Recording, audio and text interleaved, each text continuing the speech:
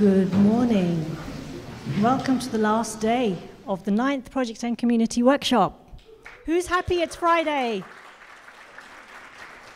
I'm certainly happy it's Friday. Okay, we got some feedback last year on how to do this part of the meeting. This is where everybody who had a breakout session gets to come up here and talk to their one slide for 1 minute. So what we're going to try to do is everyone who had a session on Monday to come up here and then just step in when you see your name on the slide to do your 1 minute. And we'll do that day by day. So let's get started. Everyone who is talking to a session on Monday. Great, Brian, because you're first. Everybody from Monday. Everybody who is presenting for Monday, please come up now. There's at least more than 2 people due up here. Oh yeah, and by the way, applause will be at the end, so no applause until Friday, please. Do you want to click? You got it? You want me to do it? All right. Okay, for the ComCam breakout, we basically just went over the schedule of progress from the past year, and then finished with the upcoming hardware integration, and presented some opportunities for detailed characterization of the integrated system, with the focus on establishing the software control right before the shipping to Chile. So that's all I had.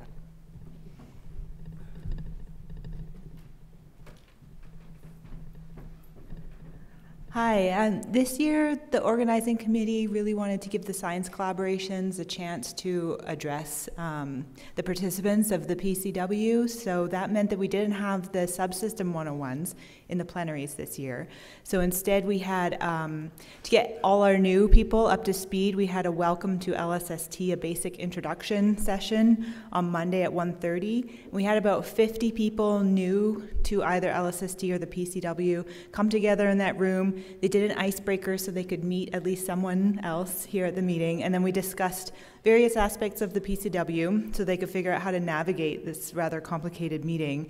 And then we learned about core concepts and terminology from each of the LSST subsystem representatives that were there, and I want to thank them very much. Their names are all listed. I want to thank them for preparing slides and coming and talking to the new people. May I? Okay. So we had a DM all hands meeting on Monday. We did not have a big team meeting this year, I think like some of the other subsystems, so we really wanted to get together for at least an hour and a half here. Just going through everything that DM's done during the year, major accomplishments, welcoming all the new people that have joined, a few people leaving us. There's a picture with Shujin at the bottom here, who's moving on to other projects. So quite a bit of movement actually in DM. There was also a very good demonstration of cloud computing with AWS running our pipeline code given by Xin Fang, who's probably still around the place somewhere. That was very well received. And we had the discussion of the Gen 3 middleware. If you're not programming, you don't care about that, but we care a lot about that. And so that was a topic, in fact, all week, which was the DM hack sessions, getting everybody ported to Gen 3 Butler and middleware. And that's it from DM.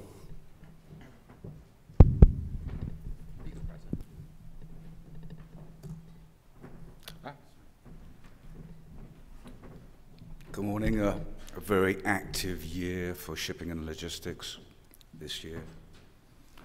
Around about 1,000 tons of critical items cargo delivered to the summit this year over 3 major project cargo shipments. This slide shows the successful delivery of M1, M3,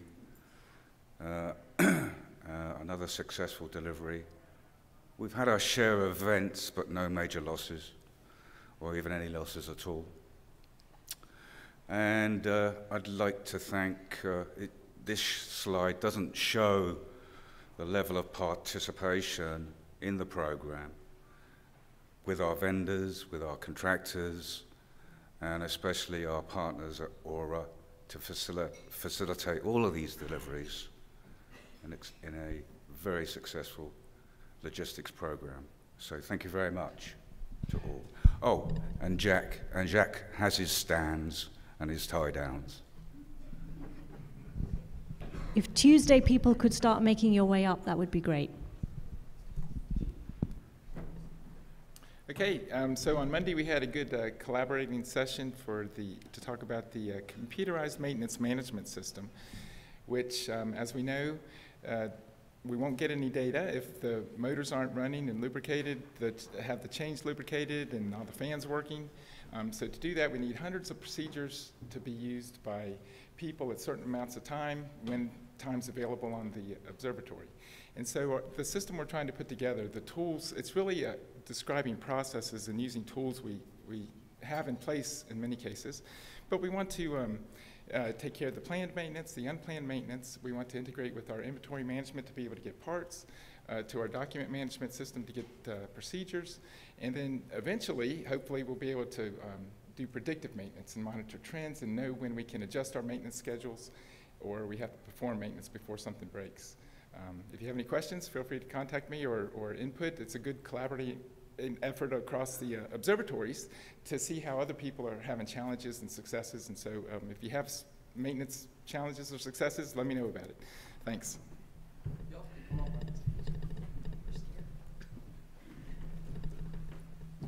Solar system. Hi, okay, so I was given the task of doing the solar system science overview because I wasn't at the actual session, and they thought it would be interesting to see if I could understand their slides.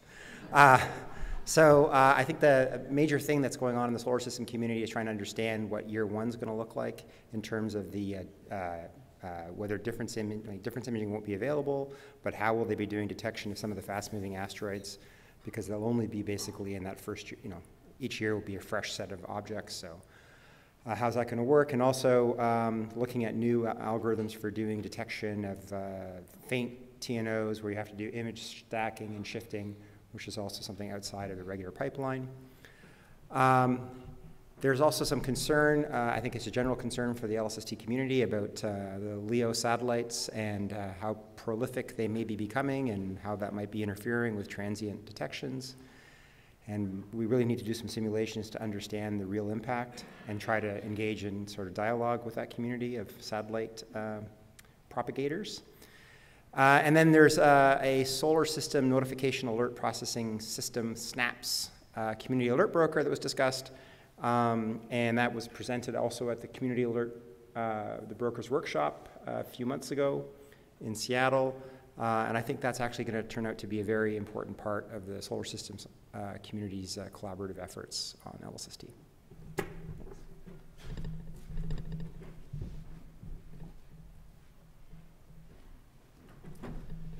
Hi. We had a breakout session on new features in Scarlett. So Scarlett is our deblender that we're developing at the moment. You have on the top right corner an example of how Scarlett performs compared to the HSC deblender on a nasty blend. These new features include learning the prior for the morphology of galaxies. That's work conducted with François Lanus on pixel CNNs. Peter is working on adaptive proximal gradients, which is a way of saving us the big trouble of trying to estimate a gradient slope that we can't compute analytically. And I'm working on combining images at different resolutions. So you have HST and HSC images in the top right corner. And in the middle is the Scarlett reconstruction when we try to fit them both at the same time. So we get high resolution and color images. So these are the main new features in Scarlett. Thank you. Data rights? Data rights and pre-op? Is that Bob Blum? Bob? You guys want to read it real quick and then we'll move on? Can you say something about it? Sure. Okay. So at the data rights and pre-ops session, where there were two big topics. One was the data rights, and there was a lot of opportunity for Q&A. The other main topic was the pre-operations, and in particular talking about the data previews. So the data previews are really designed for the operations team to get practice going through the entire process of creating a data release, including the documentation and support. And so Bob and Phil talked about a scenario with 3 different data previews, the first one being based on simulated or precursor data, one being based on ComCam, and one being based on LSST CAM. I look forward to continued interactions with the community on what these will look like.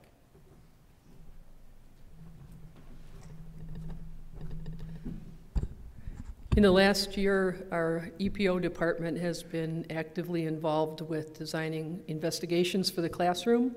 And what we did at our session is we talked, first of all, a little bit about the suite of investigations we're planning on developing, talked a little bit about our audiences, and then had a discussion for a little while about how scientists could help us with contributions of data or ideas for us in terms of solving some of the complex problems we have with making proxy data work in our investigations. So right now, all of our user testing is going to happen by using non-LSST data. And once we get that first round of user testing done, then we'll go back and make tweaks to our investigations.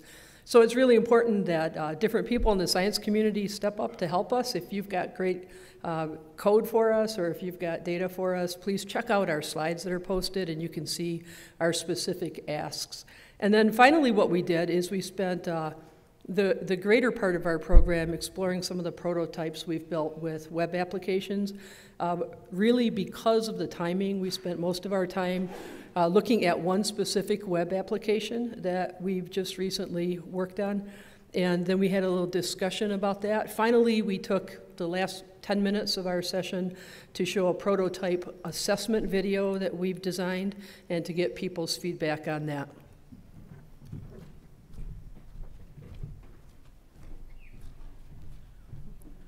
As you know, in Chile, there's so much going on, and the networks are not the exception. Last Tuesday, we went over the accomplishments from fiscal year 19, including our beautiful data center you can see there. And we also went over the new challenges we'll face in fiscal year 20, plus currently checking the current status of the working networks. And as we move forward, you know that we will have to build and operate networks at the same time, which is difficult. So the message is the same as always: get your requirements in so we can get them on a schedule.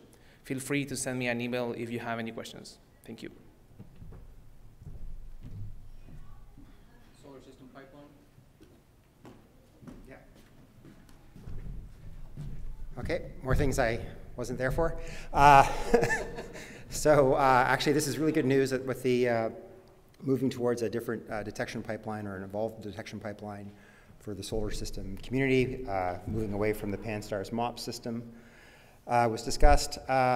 Again, there's this question about what to do in the first year without good difference imaging, and also about how quickly the North Ecliptic Spur components, difference imaging, and basically the ecliptic in general, how will that build up fast enough to be of use for the community. There was also some discussion about cadences, and so there was an exploration. Lynn Jones did an exploration of what the rolling cadence would look like for the solar system community, and found that it actually wasn't as disastrous as some had anticipated it would be. It does have negative impacts, though, and so some continued interactions on designing cadences that can meet multiple science goals is needed. So, thanks. Okay. In this session, we reviewed the great progress that's made in the last year in standing up an alert follow-up network, which is diagrammed on the right side of the slide there. There are already several brokers, including NOAO's Antares, which is now processing, classifying, and filtering ZTF public alerts. And 15 teams submitted letters of intent to LSST to build the LST community brokers. The next stage is called Target Observation Managers, or TOMs, which is a science layer which prioritizes the alerts and links those with observation with observatories. And Las Cumbres Observatory is leading an effort to build a TOM toolkit, which is a library to make these easy to make. And we are organizing a workshop later this year to help promote the development of the TOMs, and it's also an observing opportunity on LCO, Gemini, and SOAR. And finally, a group called EON, or the Astronomical Event Observatory Network, Las Cumbres, NOIO, SOAR, and Gemini, are building up a process of automatically scheduling observations on the telescopes and returning data. SOAR has a queue option using the LCO GT scheduler, and it's in operation, and Gemini is in the process of developing new APIs and schedulers.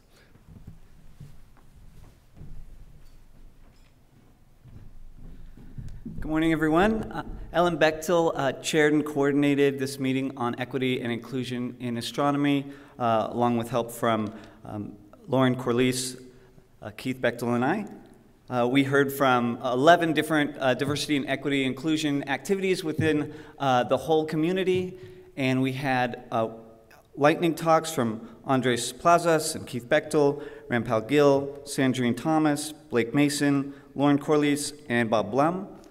We had a small group activity that explored challenges that we all faced, and we crowdsourced solutions.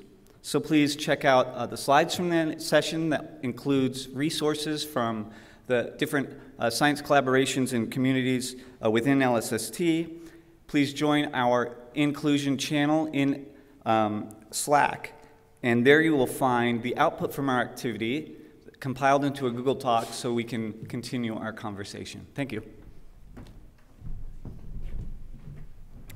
We had a lively session on how to make friends and get your work done.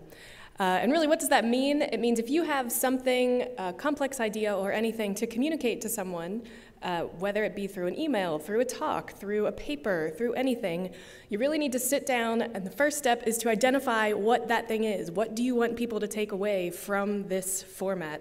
Once you have that identified, then you need to think about what your audience is. How are you presenting it? How, like, if it's an email, give them the point, what's the action, when's the due date at the top, and then go into all the reasonings behind why you want them to do that. If it's a presentation, before you start doing anything, think about what you want people to take away from that presentation, and then you start building up the argument for that. Less is more, especially in presentations. Don't give people 20 things to take away. Tell a story. Use analogies as a good tool for how you tell a story. Many of you might remember the excellent corgi analogy from last year. It's very powerful and memorable, and now you kind of have an idea of how big the camera is because of how many corgis fit inside it. Choose visuals and graphics to amplify that story over words. If you can think of a way to visualize it, it makes much more of an impact. Corgis. And practice, and stick to time. That's a way to respect your audience. And just a small plug, LSST is hiring. Yay, there's the links.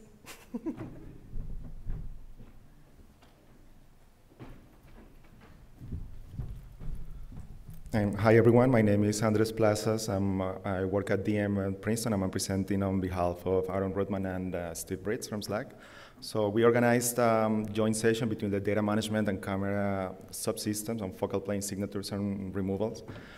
We heard from, for example, from Adam Snyder from Slack about correction from charge transfer inefficiency using X-rays hits.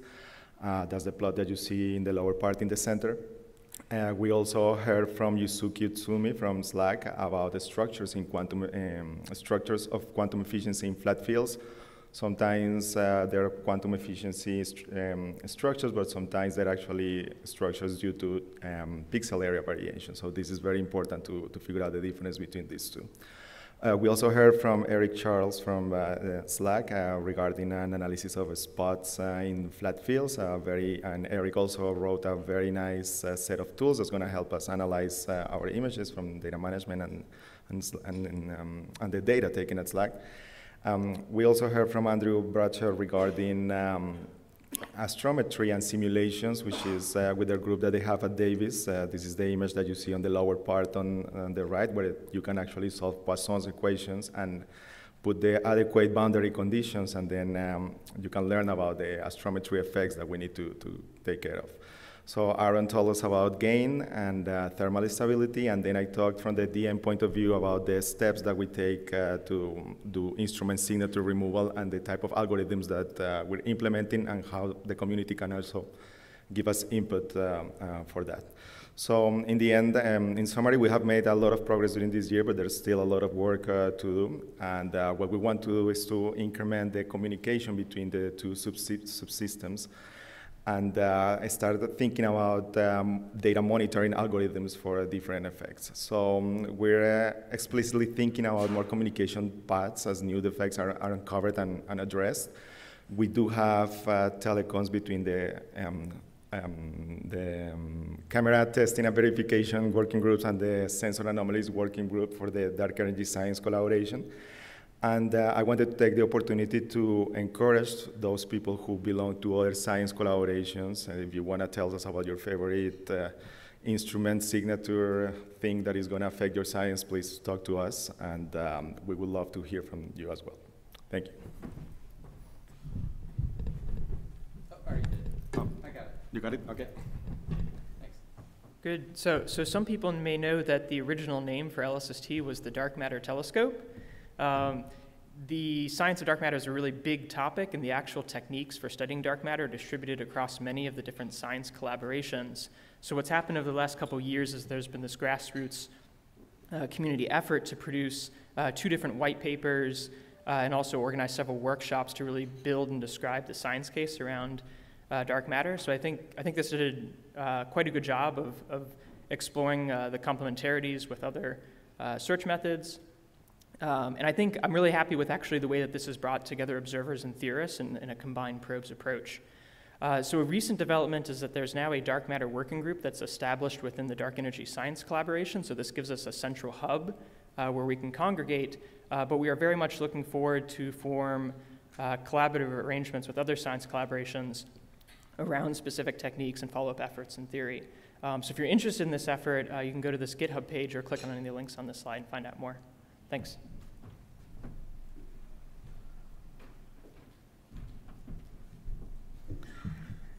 In our session, we asked the Templeton Foundation for several $1 million to support LSST science.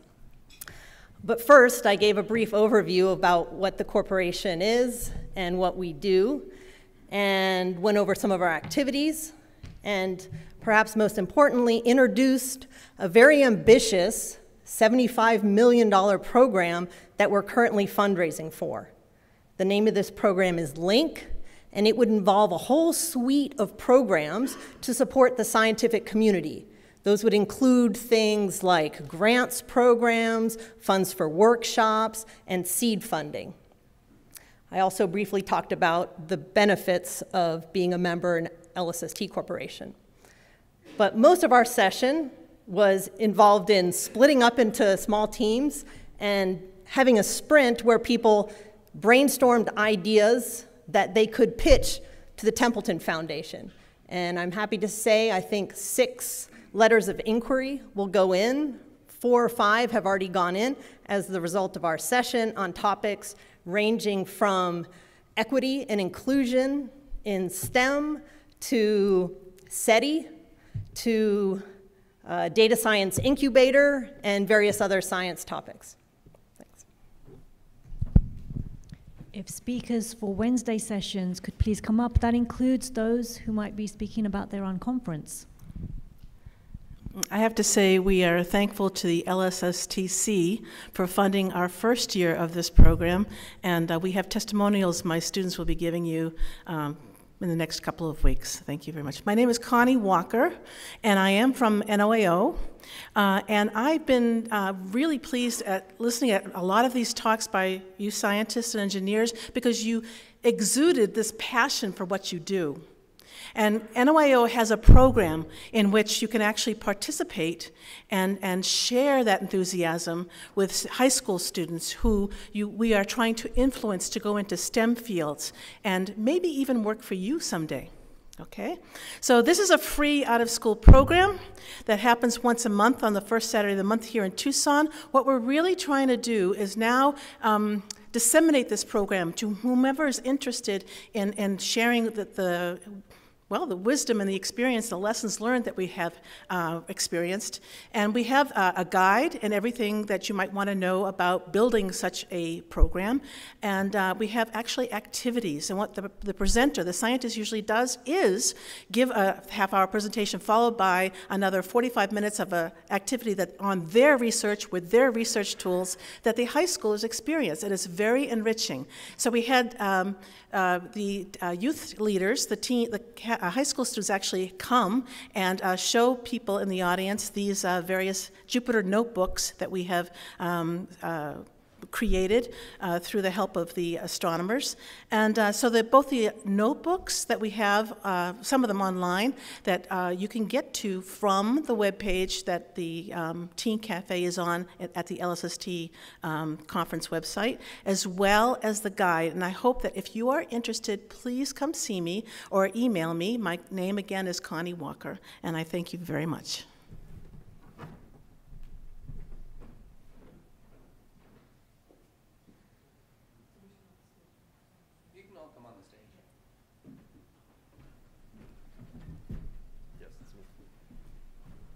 Okay, hello. So I was actually not in this session because I was attending the Oxtel session, but Lynn and Peter had to go back to Seattle, so they asked me to present their sessions. So in this session, the observing strategy, they're showing the current progress on the scheduler. Pretty much most of the work that we've been doing the last couple of months was responses to the call to the white papers. We have pretty much redesigned the entire scheduler. It's now a much more flexible framework for us to respond to the community. And we have done several new simulations, over 80, that we've been sending them to the community to work on their science and see if the scheduler and the strategy that come out from the new scheduler actually accomplish what the science that you guys want to do. And that's it.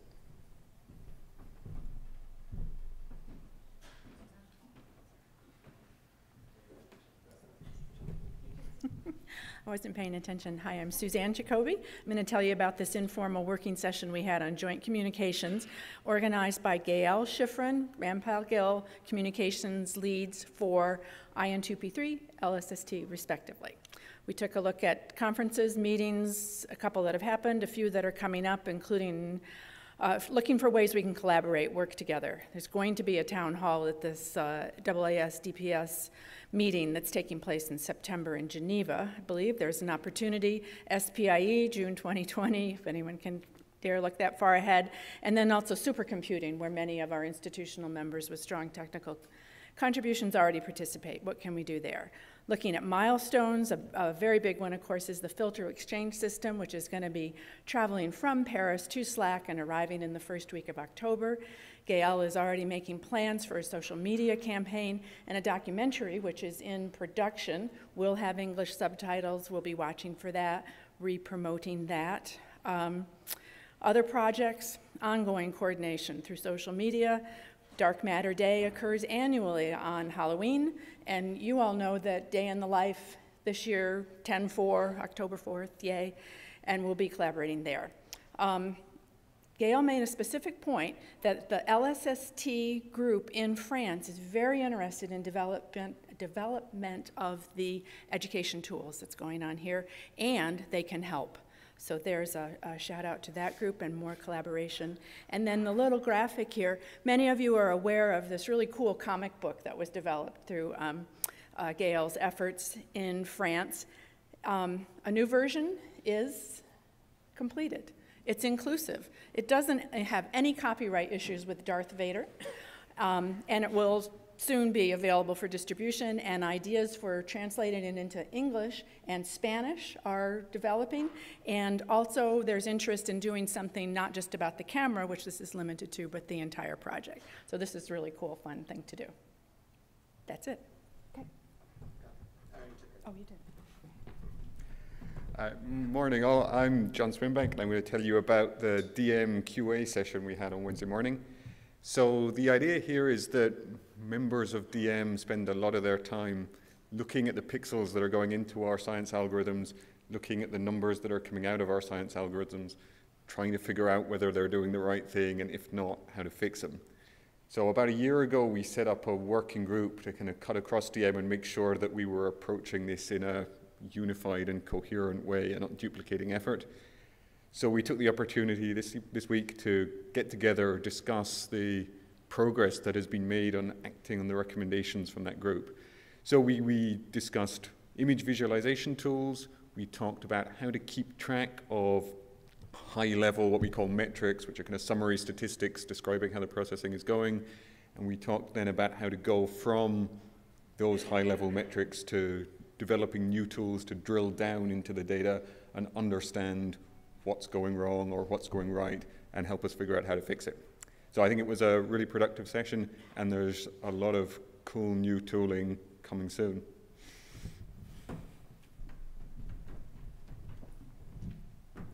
Okay, the focus of our session on Wednesday was to bring together DM experts and consumers for the photometric redshift table that's going to be in the object catalog. We reviewed some use cases with the users. Some things that came out of that was that's not in the current scope is the need for physical parameter estimates, quality flags both for scientific and EPO purposes, and access for the brokers to photometric data promptly. We discussed that DM will need external partners to generate PhotoZs. We discussed what the timing of that will be, whether the PhotoZs will come out concurrent with the data or whether there will be a slight offset in the time. We discussed various options where we could use compression to maybe store multiple estimates if different groups have different optimal photometric redshift needs. Again, there will be a dependence on the computational load as to whether or not we can do that. We discussed workflows and how commissioning data will play a role in early photometric redshift calibration and storage. And we started to brainstorm a list of potential validation criteria. You can see those, if you're interested, on the session slides, linked on the slides here. And a final note, this will be, the input from this session will be used to update the DM technical note 049. So if you care about photometric redshifts, you can look there at the project level.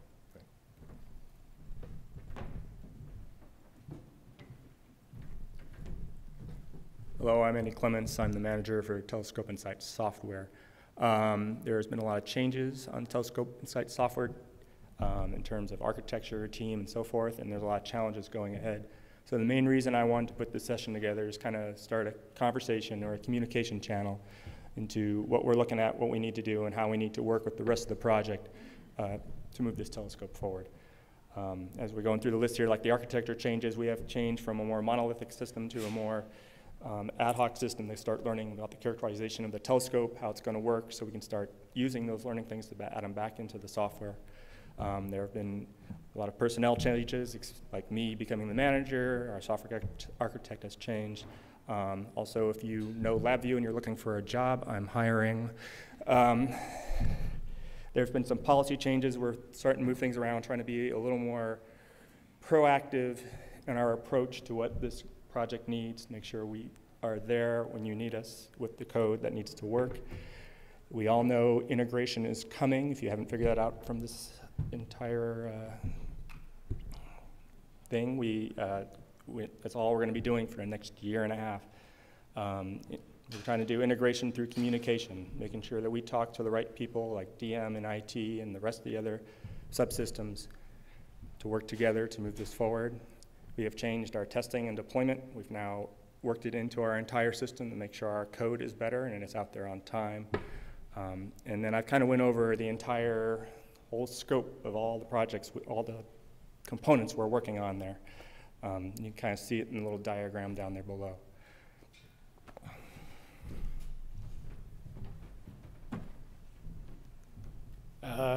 So as part of the Oxtel session, we talked about the first light engineering run and some of the challenges we faced and what we're doing to address those. We also talked about the need for Oxtel to be a pathfinder and really exercise the end-to-end functionality of the LSST system, from pointing a telescope at a star all the way to data products popping out the other end of the DM system, and what we have to do to get that going. One of the important things that is coming up in integration, of course, is the need to prioritize certain activities that have to get done normally on, specifically regarding cross-subsystem aspects for software, and how do we get that mechanism up and going. And we're also talked a lot about what it's going to take to get the spectrograph out the door and hopefully have it on Sky by the end of the year.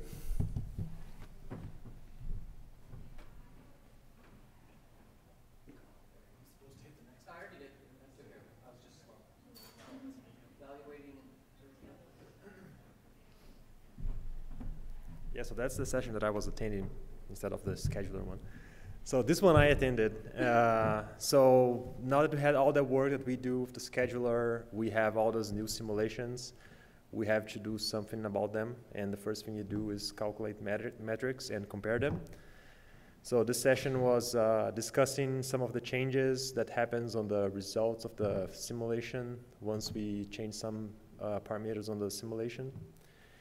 And yeah, pretty much showing how we can evaluate them, the main changes that we see from the main science goals, and asking the community to give us input on the simulations and the metrics, especially new metrics that show how good a survey strategy or how bad it is for your science. So if you have any ideas, if you have some metrics, if you have a science case that needs to be checked, contact us, myself, Lynn, and Peter, and let's work together. Give us some metrics, give us some input, so we can make this happen for everybody.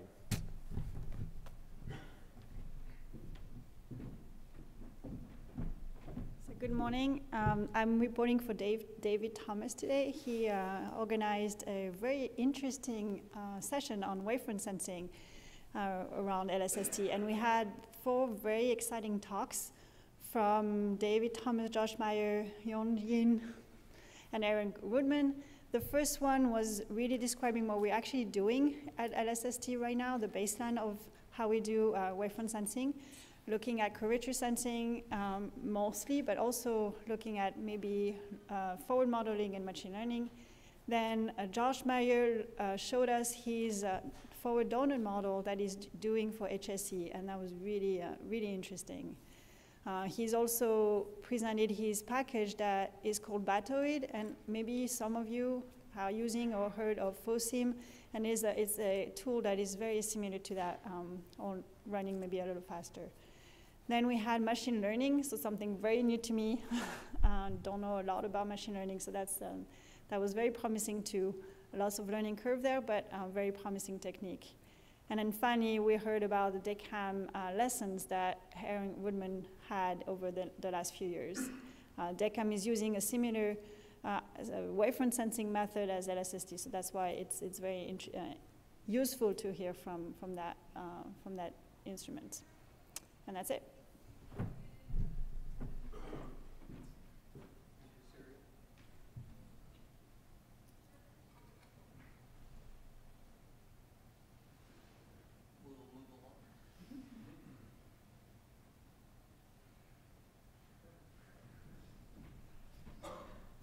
Okay, so I am presenting on behalf of Alex Derlica-Wagner. We had another of the sessions of the STAT Club face-to-face meeting. We're particularly interested in attracting new members to the STAT Club, so I think we had a good turnout, but we're looking to grow. The objective of the STAT Club is really to introduce and try to help community members gain familiarity with the stack, and so we're really aimed on education and creating tutorials that will be useful for many different science cases. There were 4 walkthroughs of new STAT Club notebooks. They were all excellent.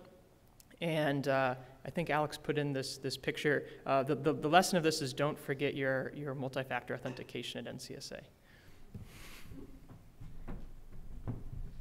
Okay. This was a session on applying machine learning to blending challenges. And I'd like to cast your eyes down to the very bottom of the slide. We heard the perspective from LSST DM, which was important and interesting to hear. So DM is not expecting any machine learning approaches to deblending to be mature enough to be included in the DM pipelines for DR1, and I don't think anyone was surprised by that. However, machine learning may have a big role to play in deblending later in LSST operations, just because the blending challenge is so great. And so we need to keep monitoring it. So the way we structured this was with this matrix where on the left, you see the vertical axis is the different types of challenges, so detecting overlapping objects, deblending overlapping objects, and then making measurements on them. And we structured these 8 or 9 contributions that we heard about, a few minutes each, on projects that people are pursuing, applying these different machine learning algorithms to these different types of problems, sorted according to the computer vision type classification of supervised versus unsupervised machine learning. And importantly, Jim Bosch was the LSST DM representative. In the very bottom bullet, he talked about what makes an algorithm pipeline ready, so battle-hardened to be implemented in the pipeline. And for that, the bottom row of the matrix is very important, infrastructure. So we need to have something for training, testing, and comparing different detection, deblending, and/or measurement algorithms with a consistent set of images and performance metrics. And we heard about the blending toolkit, which a graduate student, Soumya Kamath, is pursuing, and we need more people to help with that. And everything in this session is in one set of Google Slides linked to this slide.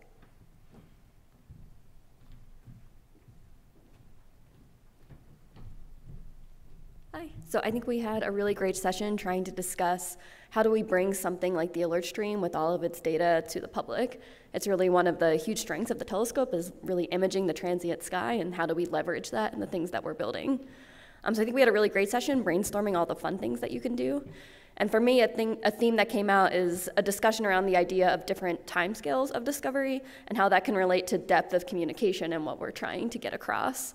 So this idea of what kinds of things should really be updated maybe on a nightly timescale versus a weekly one versus a monthly one where maybe you can go into more detail and bring in some data and some exploration that way. And ultimately, a lot of this work depends on the relationship that we develop between the alert stream and the brokers, since they're providing additional information that we'll need to serve to the public, and we're looking forward to continuing to do that. And if you have any ideas related to this, feel free to reach out to EPO. We're brainstorming everything. Thanks. Hi, I'm here just as a strawman because the unconference is a self-organized session, so I didn't organize anything. We ask you to submit proposals for sessions that will be self-organized and self-managed about things that were missing in the program as we organized it, and there was a great turnout. 1, 2, 3, 4, 5, 6, 7, 8, 9 sessions, of which actually 2 don't really count as unconference sessions, but they're not in the list, right? The invitation-only ones? There's 11 topics, including the 2 by invitation. Yes. There were 2 unconference proposals that were by invitation. That doesn't really count as an unconference, but it was our failure to communicate that to you. All the other topics were open, and people will present about those topics next.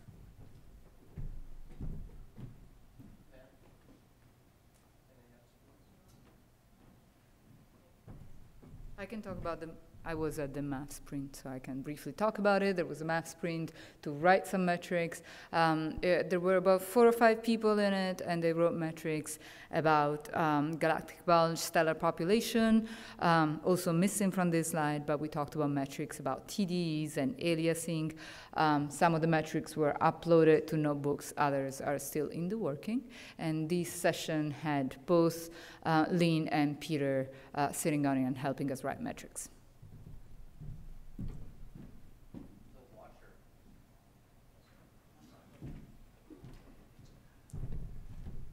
Russell Owen had to catch a plane, so I agreed to take this over for him. The Watcher, as you do or do not know, has been coming along quite swimmingly. We're about done on the coding end of it, which means we start writing the rules for it. So we kind of got together and started brainstorming some places where we know some rules would come from, and we got a few listed categories here. And I think the idea here is for us to write a bunch of rules together in a closed room without talking to anybody, and then releasing them and see how many people we make angry, and they'll start talking back to us about what's needed. We're hoping to get your feedback from these things, hoping to generate some ideas, because I think a lot of you know better what the rules should be than I should. So I hope to be talking to you soon.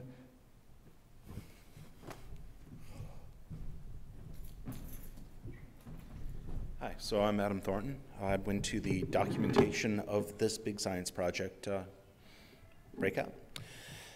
It was a little bit lightly attended, and I would like to counsel everyone that if in future you are going to want to push back about the stories being told about you during this project, you may want to start contesting that narrative now.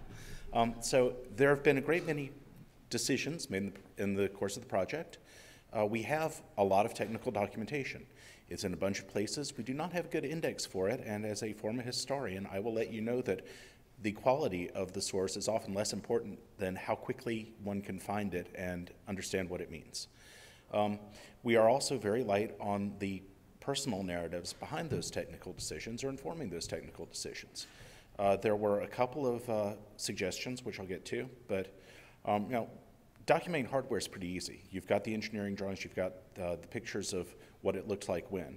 It's a lot more difficult both for personal narratives and for software. If your stuff has some sort of an interface and you're a developer, take a snapshot, take a screenshot, take a screencast every couple of years. Save that. Someone will be interested someday.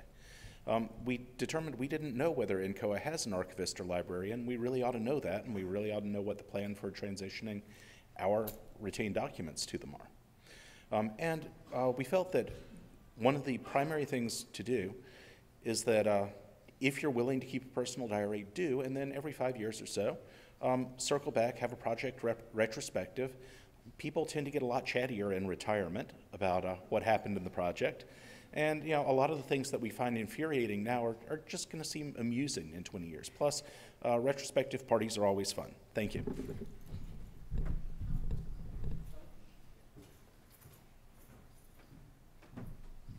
So we had a few questions after my very brief talk at the plenary on Tuesday. One of them was, okay, so the Starlink satellites, as they are currently at station in orbit, aren't painted black, and they appear quite bright, and they actually exceed the well depth of the CCD, and so the CCD saturates. And if you want to get away from that problem, you either observe into the night side away from the sun, or you try to avoid them. And so one of the answers to that question is, okay, so suppose you actually point into the sunset or the sunrise. And there are some science programs that actually want to do this. The one that has caught the attention of Congress is Earth-threatening asteroids. But there are several others. And so Andrew Bradshaw went into the lab and we illuminated one of the LSST CCDs with exactly the brightness of the LEO, of the Starlink trail that Todd Borison at LCOGT calibrated in his observations, transferred onto the LSST system. So what you do is you go to an 8-meter telescope instead of a 40-centimeter telescope, and you go to better seeing by a little bit. And that's what it looks like. It blooms all the way up and down the CCD.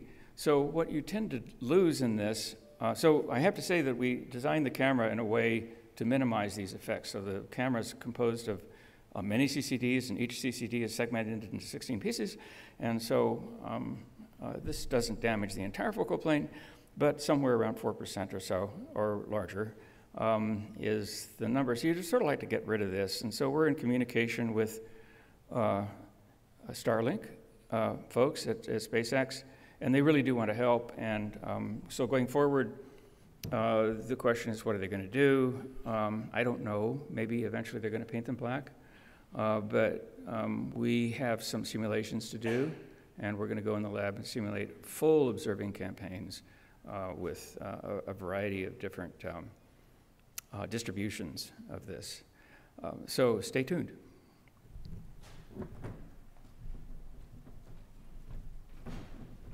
So I wanted to start by thanking the organizers for having an unconference session. As somebody perpetually disorganized, or at least busy, it never occurs to me to suggest a session for this conference until I get here.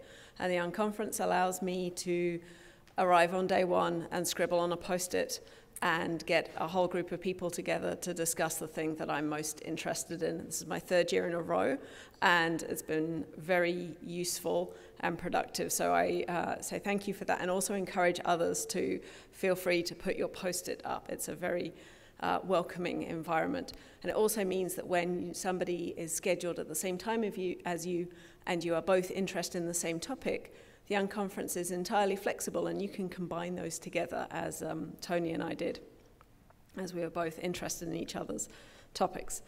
So the topic I proposed was low surface brightness light. So this is very faint light that's generally either in the form of very faint galaxies extended, or light around galaxy halos, or in the specific case that I'm interested in, very faint light that extends across the whole of galaxy clusters. That's intra-cluster light. LSST will be amazing for this very low surface brightness light because of the depth and because of the wide field. But to get to that light, we need to keep talking to each other and to DM about our requirements, because they're a little different to the average requirement. So we had about 17 active participants at the session and around 5 watchers kind of hanging out to see what we were talking about. We each introduced our science interest to kind of see what the room is interested in. And I didn't mention there, we actually had a couple of people who are interested in faint clouds around asteroids, which as a galaxist person is super cool science. And we had, from that, we had 3 impromptu presentations, so people kind of just got up in the moment and gave us some really quick lightning talks about the work that they've been doing on their low surface brightness science. So we had Alex Delica-Wagner talk about his student Quang Wei's efforts to use the LSST stack on DES data to look at, to find ultra diffuse galaxies, and finding successful detection and photometric measurements with the LSST stack. But deblending is really a limiting factor in finding these kind of galaxies. We also had a presentation from Lee Kelvin showing some of the effects, the contaminating effects that you get with general data reduction for low surface brightness light. You see CCD edges, sky over subtraction due to bright sources, diffraction spikes, saturation, halos, hideous things. And he also showed how using different background estimators can really make a difference in the depth, the surface brightness that you can reach by up to even a magnitude in magnitudes per square arc second. So that was exciting. We also had a talk from Brian Miller, but unfortunately, because my email ate his slide, I can't show it. But to summarize, he showed some beautiful DCAM images showing that of a particular local shell galaxy, and how the local, the native pipeline just didn't quite get you down to the lowest surface brightness you wanted, but there was a very neat package that could. So kind of potentially looking at some of the features in that package and how we might use those. Okay, thank you. Thursday speakers, please start to make your way up. So we had an unconference on science verification and validation. So this was in 2 parts. So in the first part, we had a good informal discussion about example science validation ideas that were suggested by various science collaborations. In particular, I thought it was really helpful to have the discussion on the solar system object linkage. And we discussed some external reference data sets that would be useful for that. We also talked about the challenge of difference imaging in the galactic plane. In the second half of the session, Bryce Kalmbach gave a really nice tutorial notebook, did a demo of that. So this is running on the LSST science platform. It performs an analysis of one of our high-level science requirements. It records the result using LSST Verify, publishes the result to Squash, and then displays the time series with chronograph. So it was really amazing to see this implementation of the great tools that DM has been developing and see how that's getting translated to the commissioning project.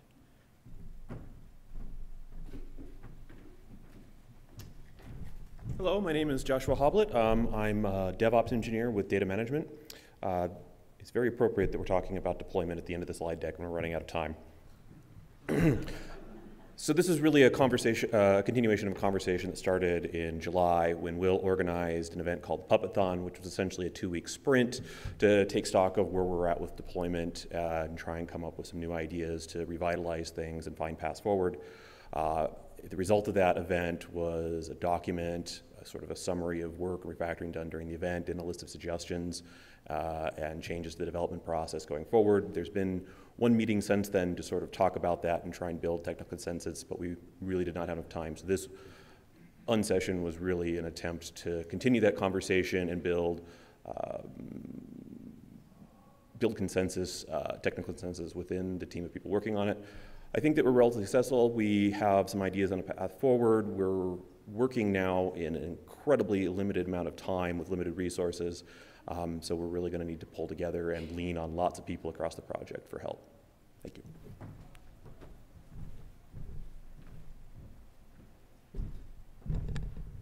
And integration is coming.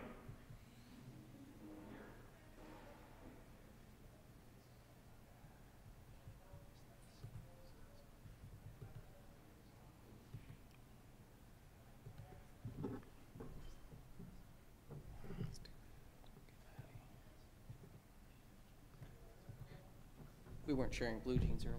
Sorry for the remote people.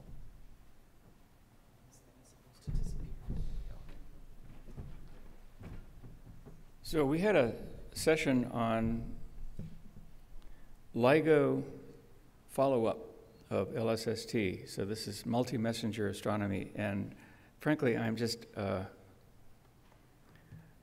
terribly excited about this possibility because it's taken decades for LIGO to get sufficient sensitivity that they are routinely detecting extremely high signal-to-noise events of amazing things like binary black holes and other things coalescing, emitting gravitational waves that are detected here on Earth. And you see on the left there, Alan Weinstein presented sort of an update in funny units of the sensitivity of LIGO since 2016 up into the region sort of mid-survey of LSST. And there's orders of magnitude increase in sensitivity over what you probably know from reading the news. And so by mid-survey, LIGO is going to be delivering hundreds of extremely high signal-to-noise ratio events per year. And so we can pick and choose. And so Raffaele Margutti gave us an overview of the astrophysics that one can learn from this, and began to talk at the end of her talk, and I show this slide here, about strategy. So you'd sort of like to know about the astrophysics of these things, and so you want to eventually be doing population studies. There's blue components to the emission, which tend to be short. I think personally we should go to extremely short times with LSST. And longer term red emissions. There are black hole neutron star mergers that can be seen with their electromagnetic counterpart. They're black hole mergers. Now, do they emit light? Maybe we should just look. That would be really incredible. Maybe the universe is full of these things. And then the thing that interests many of us most is things that can't be described easily. So new things that are described by this method. So there's an optimal strategy, and we talked about that a little bit. The problem occurs, there's a problem that occurs if you want to follow up one of the LIGO areas on the sky. Suppose they say, okay, 90% probability in some area. You paint that rapidly with LSST, and you have to paint it to a certain depth in all your filters in order to understand it. But in the time that it takes you to do that, there are new transients that are occurring in that same area, and there's a runaway that occurs. And so you can't go arbitrarily faint or arbitrarily wide, but by mid-survey, LIGO should be routinely delivering 90% trustworthy areas of less than 20 degrees, 20 square degrees, and we should be able to go to 24th or 25th magnitude. So that's really good, because the total joint efficiency of this whole enterprise is only 5% or so, or a few percent, and so you want to have big samples. So it's going to be a lot of fun. I find this really amazing.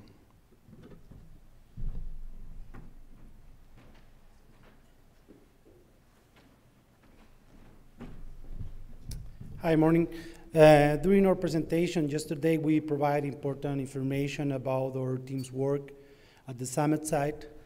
Based on our safety plan, and we were able to show the tools that the safety team is using on the summit site and also on the logistic transportation to ensure the safety of people, process, and equipment. And we also explain our philosophy, which is safety is a value associated with everything we do. So from here now, safety is a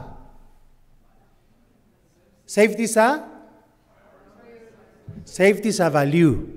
Okay? Again, safety is a value. Very good, thank you.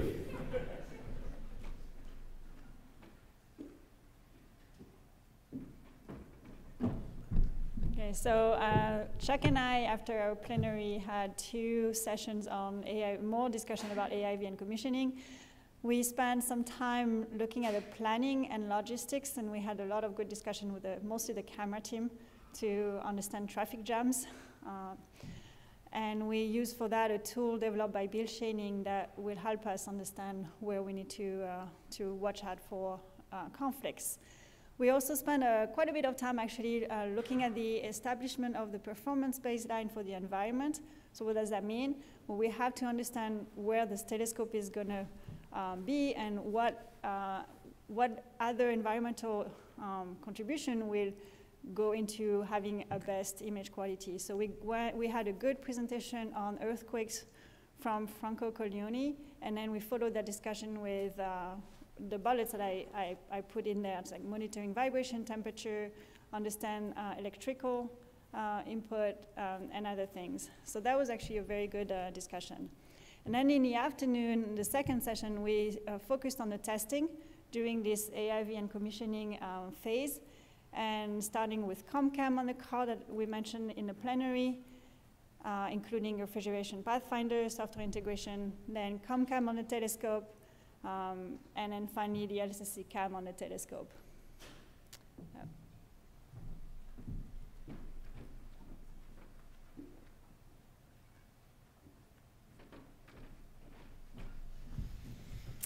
Okay, so we held a session on science validation and commissioning. This was a session that was co-chaired by Chuck Claver, Keith Bechtel, and myself. What we wanted to do in this session was to explore ways and potential pathways for the community to help the project and get involved in the commissioning efforts of the project, in particular the science verification validation activities.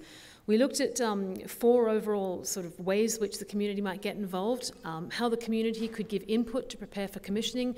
So for example, in terms of defining fields to observe, fields that might overlap with precursor survey data they have that they could use for scientific validation, how the analysis, access to and the analysis of the commissioning data itself, the concept of running what we're calling data crunch sprints, whereby we would invite members of the community to come to sprints, organized sprints by the project to work together with the project around validation of the LSST data products and services. And then also we looked at mechanisms for collecting feedback. How can we gather this feedback? How can we build a community that is self-sustaining in terms of supporting itself, and so the community can answer questions from the community together with the project.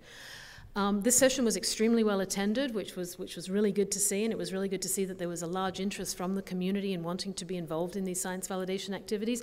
And this chart here was taken from Bob Blum and Phil Marshall's session on Tuesday around data previews. This was what they presented in terms of one possible scenario for data previews. And you can see in purple and red, I've added in where we might possibly look to run data crunch sprints in parallel with or following or synchronized with early access to data previews and following data preview releases during commissioning.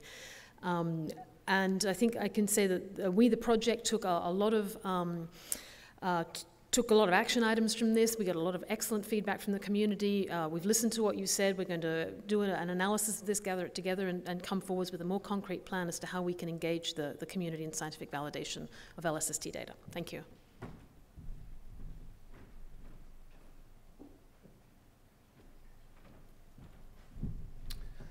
Okay, so in 2017, DM undertook to replace in entirety all of the middleware software systems, starting from a ground-up re-examination of requirements.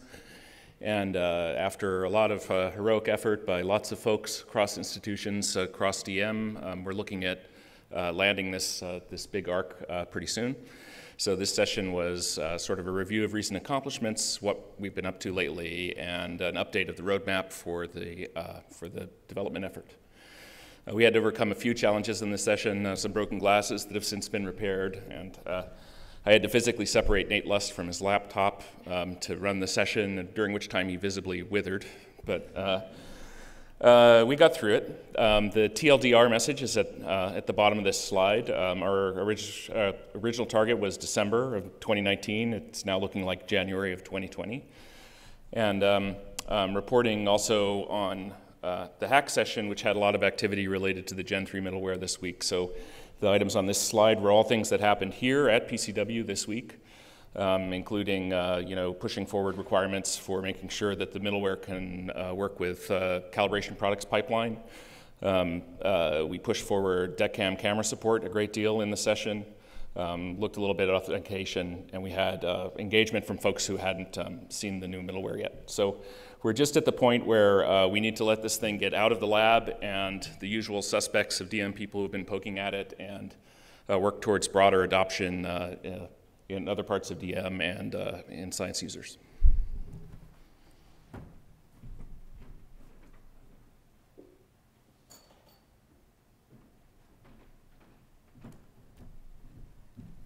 Okay, so we had a Galaxy Science Collaboration meeting yesterday, so it was fairly well attended. So we had some short talks to start with. So Harry Ferguson talked about using machine learning to find semi-resolved dwarfs in LSST data. So these kinds of techniques will be useful because detecting these things is hard, so we want to have infrastructure in place to be able to do so before the survey starts. Gareth Martin talked about unsupervised machine learning techniques. So these are going to be important because of the sheer volume of the data. So his talk was on doing morphological classification using unsupervised machine learning. Ryan Jackson talked about high-resolution simulations, right? So simulations which have a cosmological volume, but have the mass and spatial resolution to essentially resolve dwarf galaxies, which are going to be abundant in LSST data. Eric Geweiser talked about extracting photoses from emission line galaxies. Tom Sedgwick talked about extracting luminosity functions using supernovae, right? So if you have a supernova, you know that there should be a galaxy around the supernova, even if the default pipeline hasn't picked that galaxy up. So you can go back to the supernovae and sort of work out where the galaxies should have been, extract those galaxies, and then construct a luminosity function. And one of the interesting things he showed was that if you do this, then the discrepancy between theory and observation at the low mass end of the mass function seems to disappear, right? So that's your satellite problem, so it seems to mitigate the satellite problem, or maybe the problem doesn't exist. And then Brandon Kelly talked about intracluster light. So Sarah Bruff's already talked about why the ICL is useful. So Brandon talked about characterizing the ICL and tracking it back through time. And then Dan Taranu talked about galaxy modeling, so better techniques of modeling the galaxy's light profile, which has implications on getting photometry and things like that. And then in the last bit of the meeting, which was led by Lee Kelvin, we had a discussion about commissioning fields, right? So we would like to have the commissioning data which would allow us to test these pipelines that we're developing So this is all TBD further, so we're going to discuss these more in our Galaxies Telecon. So if you're interested in any of these talks, these are on the Galaxies meeting webpage, so please have a look. Thanks. Friday speaker, please. There is only one. Okay, so for the STARS Milky Way and local volume meeting, John Gieses proposed, chaired and moderated the discussion yesterday afternoon. Mainly this was a moderated panel discussion to make progress on the various issues that John had brought up in his report to the plenary on Wednesday. Largely the discussion focused on the following topics. We've had some encouraging interactions with the project on crowded field photometry, which for Milky Way science, of course, is very important. So we discussed how we could develop this and how we could to interact better with the project on this. And then much of the rest of the meeting was around establishing these new task forces following the successful approach that other collaborations have followed. And so we identified the following. One task force for cadence simulations and metrics, obviously that's vital for the science. A task force about responding to the project on crowded fields when we hear from them on that. A task force on commissioning and observations and even precursor science for this. A task force on astrometry, particularly differential chromatic refraction, which is the leading term for all the astrometric difficulties we anticipate. Water calibration, including the wideband filter. And finally a new one for us, which is sprints and data challenges to really prepare for when main data starts to flow. We had a discussion also about the kind of the parameters of what in-kind contributions might mean to us as a collaboration, and what might be valuable to STARS Milky Way and local volume. So I'd recommend watching Community to see how this develops. And if you have any interest in contributing to STARS Milky Way and local volume, please get in touch. Thanks.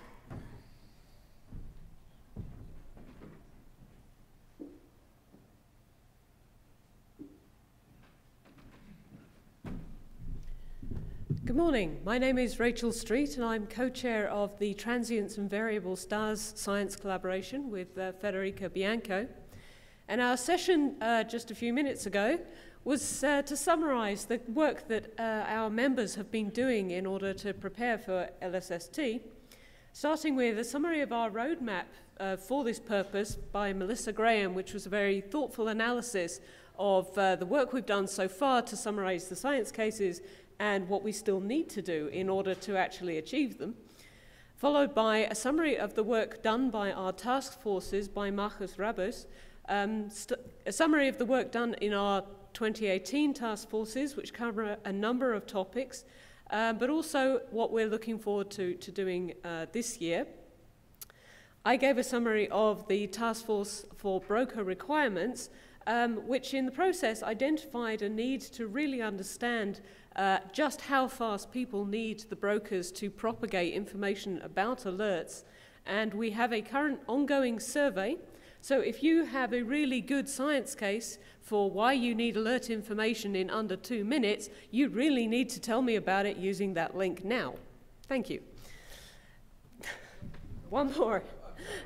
Federica Bianco gave a very interesting summary on the work that the TVS people are doing on the survey cadence and the white paper proposals, and in particular the work we're doing to develop metrics to help analyze those. So I want to thank all of the speakers and everybody who participated. We're going to move on to what we call the special sessions section, which took place. In that there were 3. There was the DM hack, which lasted all week, is that right? Yep. All week. There was the difference imaging analysis parallel workshop that took place, and there was the undergraduate researchers program, and we're going to hear about all 3.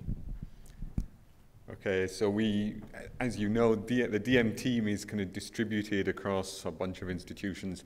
So we took the opportunity, as we do most years, of this meeting to get people who normally work on opposite sides of the country to get together to solve some of the outstanding problems in DM software development.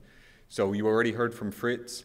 A lot of people spent time working on the new middleware that he's already described, but we had people cooperating and collaborating on all sorts of different types of software development, which I have put a representative sample of there. I'm not going to attempt to go through them all, but I think it was a really productive session at which a lot of work got done and a lot of people got to work kind of face-to-face with colleagues that they don't see for the rest of the year.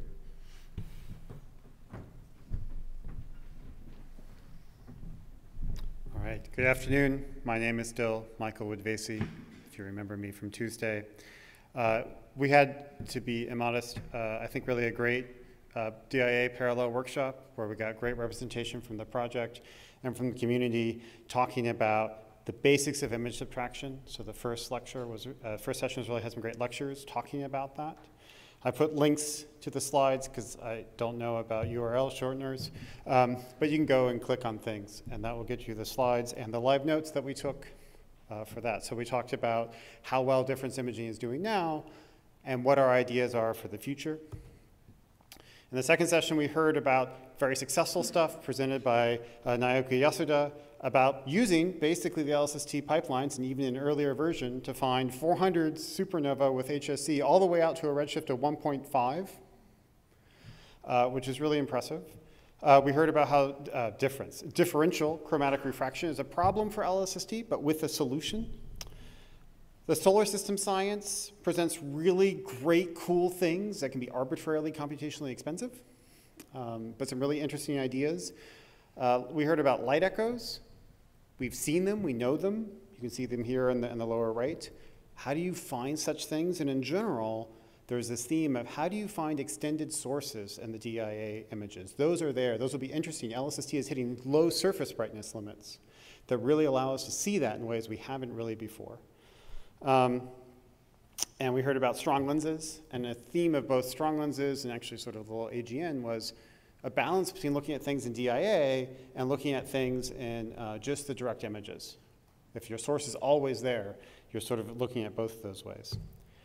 Then we had a session with lots of good discussion, kicked off by Melissa Graham, giving a discussion of what should we do in alerts in year one or in the first season. I actually find it more useful to think about. Let's say you had no templates, what should you do? What should you do if you have 4 images?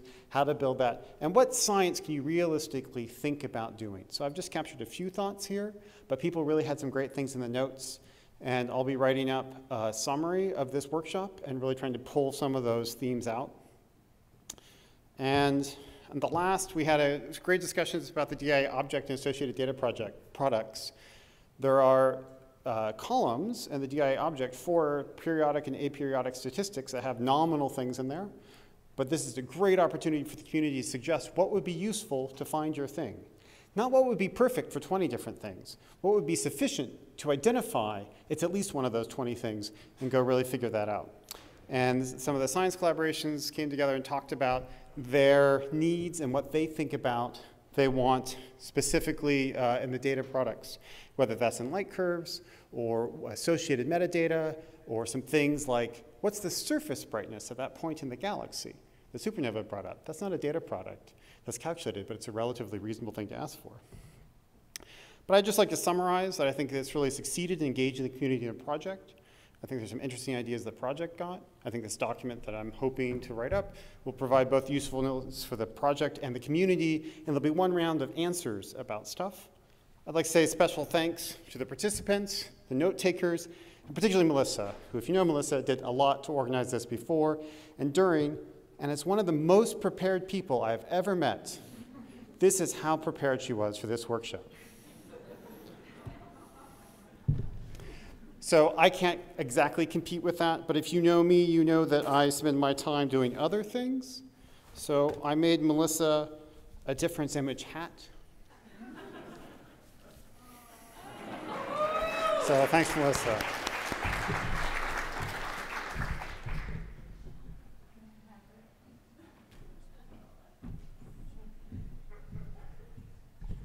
Great. So for the second year in a row, we had the LSSTC program for undergraduate researchers. And just starting in the middle of the slide, this is for undergraduates who have been working on summer research related to LSST. We had student-focused sessions on Monday morning, including some EPO exercises. They had a tour of the NOIRLab. There were career advising breakfasts and dinners with people at different career stages. And this is supported by the LSST Corporation. It costs about $1,200 per student for 2 days and 3 nights. And last year we did formal feedback. It was extremely positive. Every student said absolutely they would recommend this for any other student. We'll do something similar again. On the left-hand side, I have a chart of the home institution of the students, of the 19 students who attended last year and the 24 students who attended this year. And in green are the ones who attend public universities or colleges or community colleges. And I'm putting this up here because a number of people noted that there were very few students from public universities in this year's cohort. I want to point out actually that for the 2018 sample or the cohort, 6 of the students from public universities, shown in green, came through the program at Stanford and SLAC. So they weren't Stanford students.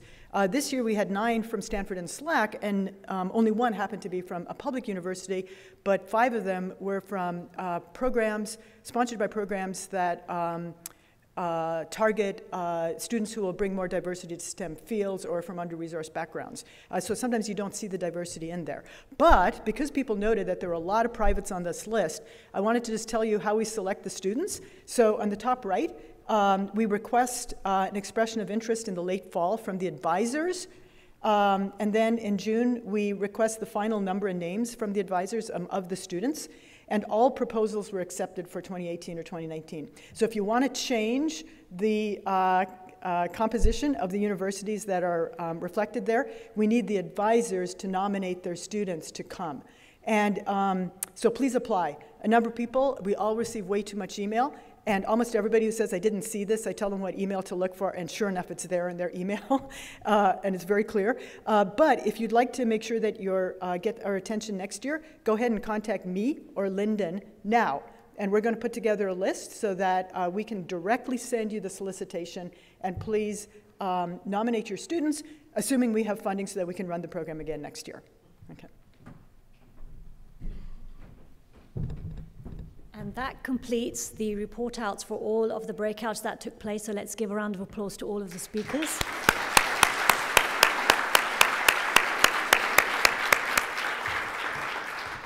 We are overrunning a bit. I'm going to just quickly flick through a few of the other important part of the meeting, which are the social events and activities that took place. So we had the reception. Here's a few photos of that evening. Board games, a few of you played over a few nights. There was a public talk, which was very successfully attended last night, and some people that decided not to come to the talk. And I'll turn over to Jeff to talk about soccer.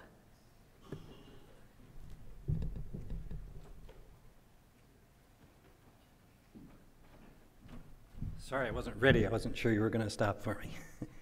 So for the 14th consecutive year, we've only had 9 PCWs, but actually this goes back to our R&D period when we had all hands meetings. So we started in 2005. This is an event that is typically enjoyed by about 20 of our people. We have really good diversity. We have excellent female players playing. And I think it really reflects both the spirit and the diversity of LSST. So I want to recognize the people who played. I also want to recognize the facility, the Hilton, for giving us water and a nice field to play on. And I just want to hope that we keep this going for the future, and it is a nice event for people here. So thanks very much. Thank you, Jeff.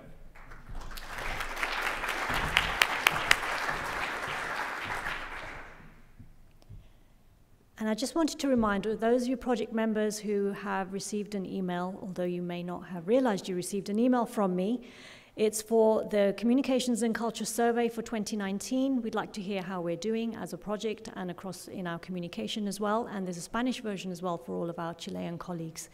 The deadline is the 30th of August, so please do make sure you get that into us so that we can make improvements. Victor.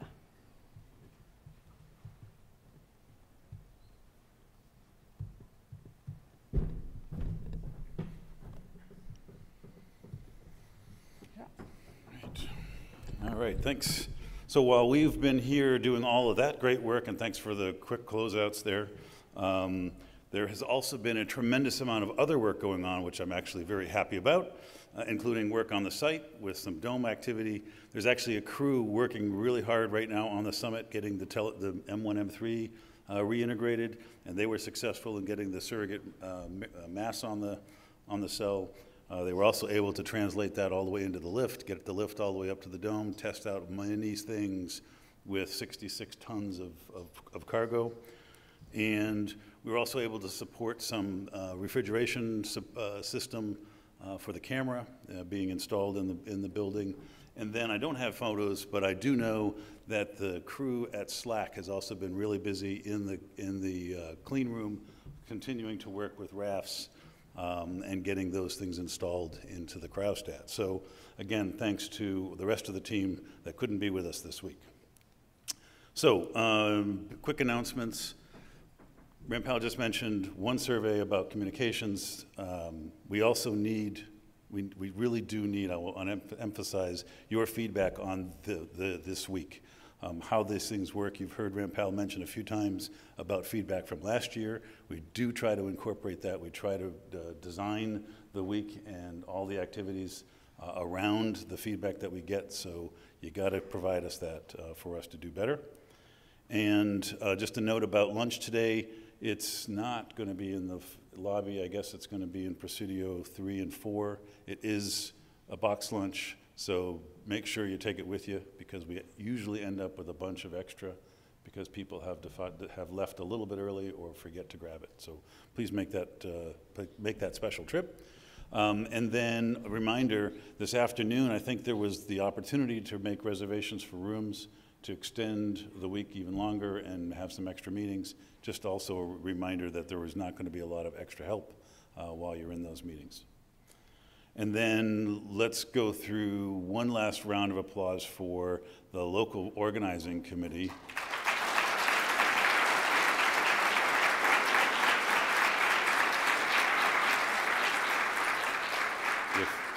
If you hadn't noticed, it takes an awful lot of people, an awful lot of time, in an extended week to make this happen. In particular, there's people like Ian and David and the rest of the AV crew. IT gets involved. Rampal has been tremendous in sort of herding the whole thing along, making sure announcements are made. And so to them, I want to extend a particular appreciation. And that also goes to just the organizing committee. And Rampal has been working this for months to make sure that we get things going. And we had a good rest of the committee, but all of it really requires a leader. And then Suzanne did a great job last night, making sure that that went off without a hitch. I don't know if Suzanne's still here, but that was well organized and worked out great. Amanda, the lightning stories was great, was awesome. It takes a little bit of herding there too to make that all happen. So that was awesome. I hope that the Storytime domain went well on Wednesday. I didn't hear anything about it, I assume. This year was quality, not quantity, but it went. We do like quality, and so that's great. Awesome. And then, again, Melissa, thank you very much for really engaging with the whole part. This is a project and community workshop. We really do appreciate getting that the science perspective and the community perspective into this. So, again, thanks to all of you for helping out, making this successful. This is a plug for, we are a dynamic project, and we are almost constantly looking for people. And so this is just another reminder from what I said on Tuesday or Monday, whatever day it was, that we really need our own community to help us look for the rest of the committee, for the rest of the team. And your participation in the hiring process really does help us get good quality candidates. Another plug for next summer, for our European colleagues in particular, that there's already the LSST at Europe has been scheduled, and so please look for that and register. And then next year, we are already on the books for the 10th to the 14th for the next LSST Project Community Workshop. We're working out the final details for where it'll be. will be here in town.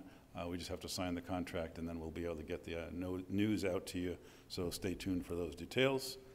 And here you all are in your very nice shirts. Thank you, Emily, and the rest of the comm team for coming up with that shirt this year.